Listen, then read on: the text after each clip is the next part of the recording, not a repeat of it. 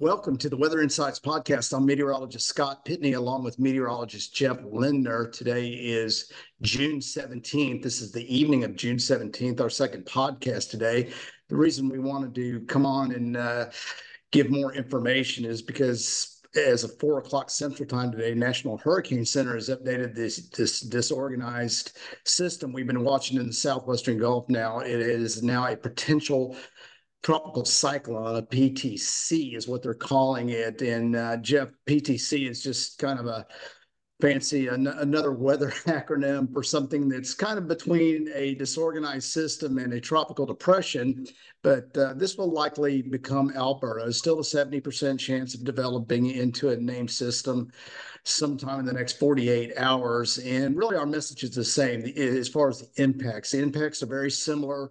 We can see on the infrared satellite that there is a little more convection down there in the southern Gulf. We see that convection spreading into the northern Gulf, and we started to see some of those showers and thunderstorms come on shore today here in Texas, but you can see that heavier convection down there in the Bay of Campeche. And Jeff, I believe they had a reconnaissance aircraft go down there and investigate that area today. Yeah, you can see the recon, and they didn't find a whole lot. Pretty weak, light winds, under 15, 20 miles an hour. Maybe some hints of a low-level circulation down here. So this is why the designation of the PTC, the potential tropical cyclone, because there's just really nothing at the surface yet down here. And by designating it it gives the National Hurricane Center the ability to issue tropical weather watches and warnings for the coastline. And so we're within about 48 hours now of whatever forms down here making landfall in northeastern Mexico. And so that did allow them the ability to issue that tropical storm watch from Port O'Connor down into northeast Mexico, including all of the lower Texas coast. And so that was really the impetus, if you will, for the potential tropical cyclone advisory that came out around 4 o'clock today. Interestingly enough, this all came out of Tropical Storm Bill back in 2015, which made landfall on the middle Texas coast in June.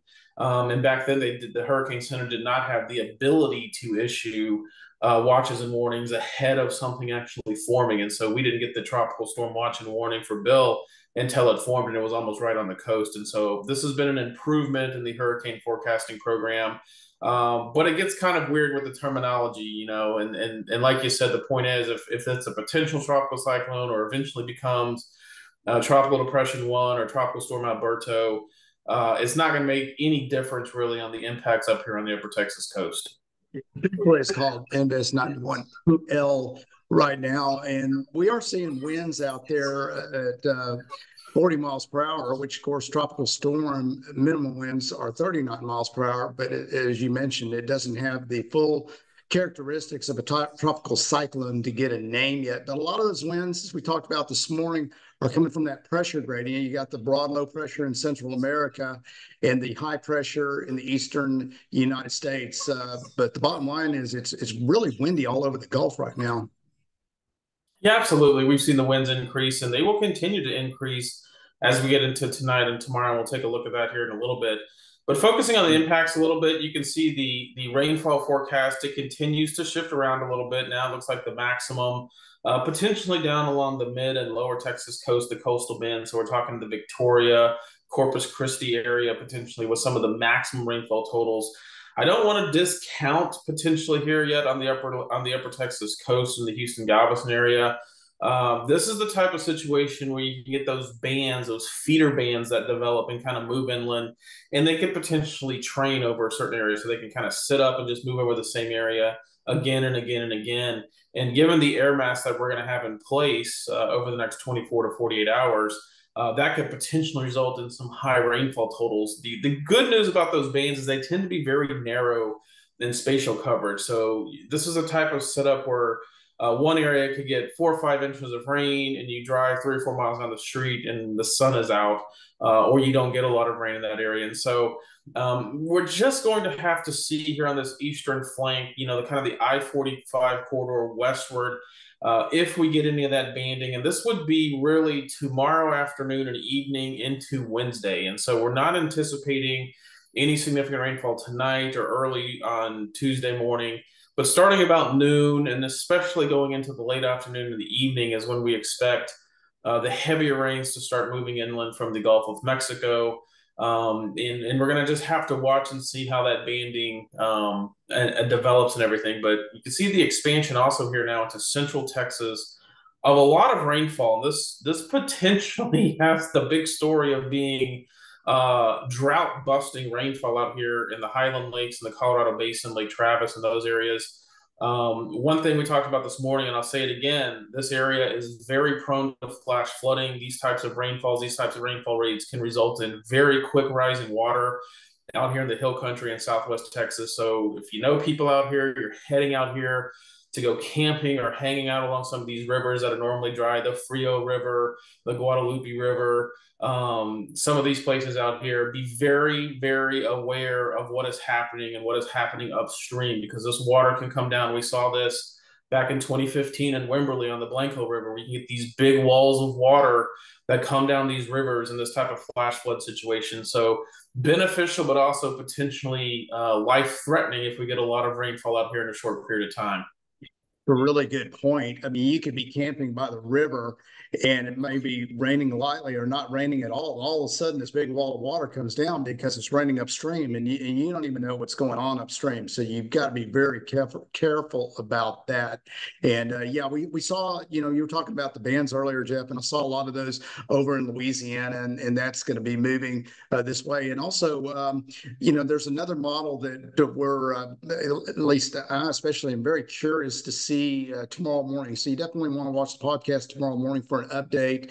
Is the HRR. It's another weather acronym, which stands for High Resolution Rapid Refresh. And the HRR performs better on the short run. So tomorrow morning will be about 12 hours out from when Jeff said will be prime time for us tomorrow evening, tomorrow afternoon. So it'll be interesting what the HRR shows us. And the good thing about the HRR is the rapid refresh part of it. It updates every hour, unlike the GFS. So you're getting fresh data in there, and it'll be interesting to see what the HRR comes up with tomorrow. Yeah, and so moving on to the potential for tidal flooding, this continues to be a pretty high impact potential up here, especially on the upper coast. So we're shifting a little bit here, and I want to be very clear about what we're talking about. So previously, we were showing water levels above mean low water. That's the barnacle level. Now we're transitioning with the Hurricane Center issuing their guidance, water levels above what we call mean high water. And that's the normally dry ground along the shoreline. So this is the ground that normally does not get water over it during high tide. And so a little bit confusing, but really for the upper Texas coast, that difference between mean low water and mean high water is about 1 to 2 feet. So this morning we were talking 4.5 to 5.5 feet of water level rise. And now we're talking 2 to 4 feet. Again, this is the same, but this is 2 to 4 feet above normally dry ground. And so if you go to the beach and you're at the beach access points or the base of the dunes or some of the roads that lead, we're talking 2 to 4 feet of water above that. And so this is still some fairly potentially significant coastal flooding that's going to happen here on the upper Texas coast in Galveston Bay. Really, the main part of this is going to be Wednesday morning into the afternoon. I'll show you that here in a second. But you can see all the way along the Texas coast from the Rio Grande all the way up through Matagorda Bay, Corpus Christi Bay, 1 to 3 feet, again, above normally dry ground. Same thing over here in Southwest Louisiana with some enhancement here on the upper Texas coast, and I'll show you why. That's kind of the feed and the wind and the fetch is really going to pile the water here in the seas across the upper Texas coast. And so if we take a look again, this is above mean high water at some of the specific sites. So this is the front side of Galveston Island, again, getting up in that 3 to 4 foot range above the normally dry ground. Same thing up in Morgan's Point, maybe a little bit higher up here, getting up 3.5 feet. And then the same thing down at Matagorda Bay, a little bit lower down here. So this is why we do not have a coastal flood warning for Matagorda County and Jackson County and Calhoun counties. These are down in the Matagorda Bay area. Because we're not expecting quite as much of a response here on the tides in that area. We do have the coastal flood warning for Brazoria, County. This is the coastal part of the county and the islands. So we're talking Quintana Beach, Treasure Island, portions of Freeport, the low-lying portions of Freeport, and then Blue Water Highway, that two-lane road that runs kind of along the Gulf of Mexico there in Brazoria County over towards San Luis Pass. Galveston Island, Bolivar. We could get some water up over Highway 87 on the east side of Bolivar over towards Rollover. And then in Galveston Bay, Tiki Island, Bayou Vista, portions of San Leon and Bay Cliff, those low-lying areas. Seabrook, wouldn't be surprised at all to see some water into Seabrook, over Toddville Road, into Clear Lake, around the lake, Kemah, Boardwalk. You could see some flooding of some of the streets around there. And then eventually up into the Shore Acres area in southeast Harris County. And so, areas that had flooding, maybe with Tropical Storm Beta, Hurricane Nicholas, those are probably the more recent events.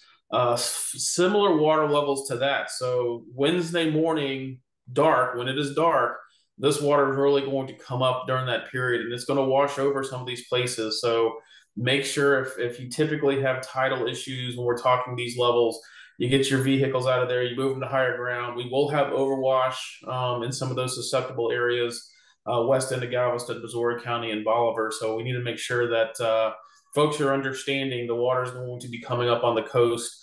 The other thing with this is this may prevent some of the rainfall drainage too. So you get the water elevated, the tides elevated, and you drop some heavy rains on it, or you bring some bands across, especially on Galveston Island and some of the low areas near the bay.